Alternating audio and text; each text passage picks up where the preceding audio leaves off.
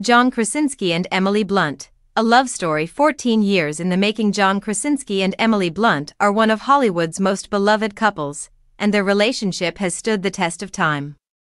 This year, they celebrate 14 years of marriage, and fans can't get enough of their sweet, enduring love. Let's take a look back at the timeline of their heartwarming journey together. The couple first met in 2008 at a rehearsal dinner for a mutual friend, but it wasn't until 2009 that they started dating. Their chemistry was undeniable from the start, and by 2010, John proposed to Emily while on vacation in the Caribbean. Their wedding followed in July 2010, with a private ceremony in Italy, a moment they've kept largely out of the public eye. In 2014, John and Emily welcomed their first daughter, Hazel, and in 2016, they added a second daughter, Violet, to their family.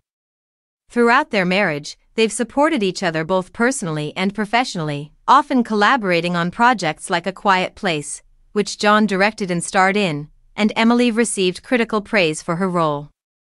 Though they've faced the typical pressures of being in the public eye, John and Emily have maintained a strong, grounded relationship, keeping their family life and love for each other a priority.